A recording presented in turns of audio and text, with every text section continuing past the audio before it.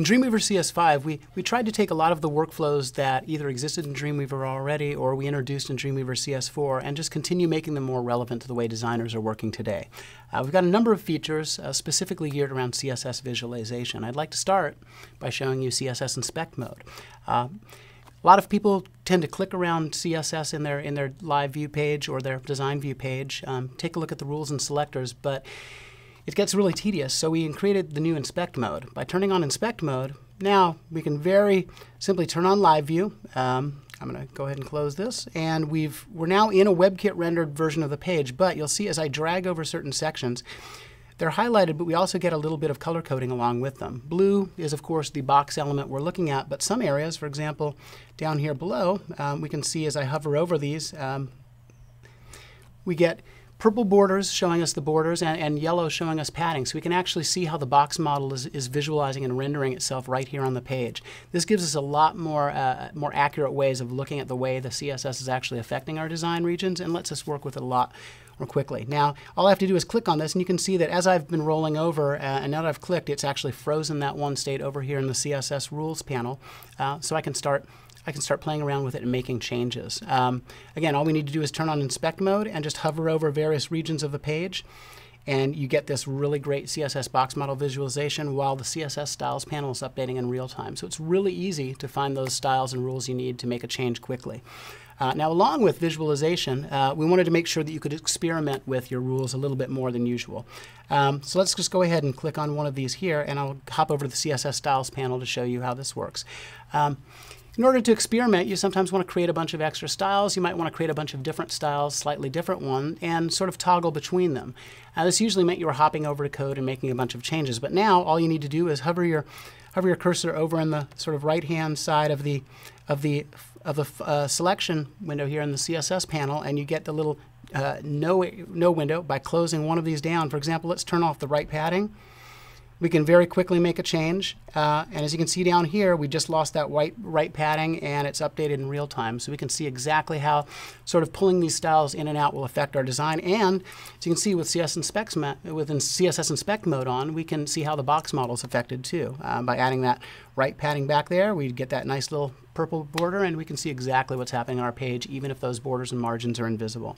Really handy way to work. Now, this is a static page. This is a home page, but we also have some dynamic sections of the page. And when you have either a dynamic application or a hybrid site like this, quite often you need to test things by sort of seeing the way the links work between the static and dynamic sites. You might even need to sort of click into a dynamic application and work. So we added a new feature called Live View Navigation Mode. I'm just going to scroll up to the top of the page here again, and we've got this local voice link over on the right that links to a blog framework. By holding down a modifier key, I can turn Dreamweaver into a little pseudo browser.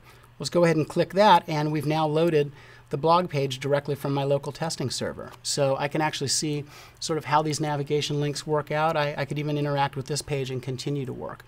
Now, this is really handy for when you're working sort of back and forth and checking links, but it's even more handy when you're working specifically with an application. So I'm going to turn off Live View, and let's just hop over to the blog page itself and see how this feature will really shine when you're working on a dynamic application. So here we are. We're looking at the WordPress home page, which isn't particularly verbose or easy to see because it requires a PHP server. But again, turning on Live View will let us immediately go to my testing server, build that PHP view, bring it back here, and render it just like a real browser. Now the trick is, once I've got this in Dreamweaver, now I can actually interact with this blog framework, in this case WordPress, very naturally right within Dreamweaver's Live View. Again, if I wanted to come in and sort of see the way a post page would look as opposed to the home page, all I have to do is just hold down that modifier key, click the link, and we can jump right to a post detail page. This lets designers be really effective with every aspect of a dynamic application they're building.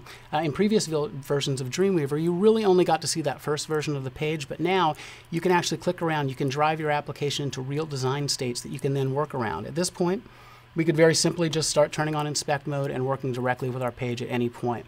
This is a really handy feature and allows you to work with applications in ways that just previously weren't possible in Dreamweaver, or for that matter, any other authoring application. So now that we're in the dynamic realm, we should probably talk about some of the features of Dreamweaver CS5 that are specifically geared towards dynamic applications, and particularly blog frameworks. First and foremost, dynamic related files. As you can see over here on the left, we've got our blog rendering. I'm going to click back and go back to the home page of our blog again here. But that home page really is just a define statement, a require statement that brings in a whole bunch of code in the back end that we don't have access to unless it's run off the server. By turning on live code, we can actually render that into the real markup that the browser is seeing. But we want to get to all those assets. There's a lot of related files. There's a lot of assets that are brought in after the fact, and we just need to find those. So let's go ahead and click the new feature here, Discover, and this turns on a new feature, Dynamic Related Files. What this is going to do is it's going to go and sort of troll through our code and find all those references to all the include files and assets that, those PHP files that we're bringing in. And as you can see, we've now got that related files bar is incredibly stretched. In fact, we can scroll for quite a while here to get to all these include files. Now, if you're an engineer, this is really handy. You've now got access to all those PHP files that you were after. But if you're just a designer, you might not want to see all of these files right away. You might want to get to just the ones that are important, like, say, the style sheets. In that case, it's really easy just to go ahead and turn off some of the files you don't want, for example, JavaScript, PHP, and XML, and we're left with just those 2 style sheets that populate the entire page. Pretty handy. My favorite is if we want to work on a specific type of file, we can also enter a custom filter. I can just simply say, for example, star, wp-star.php,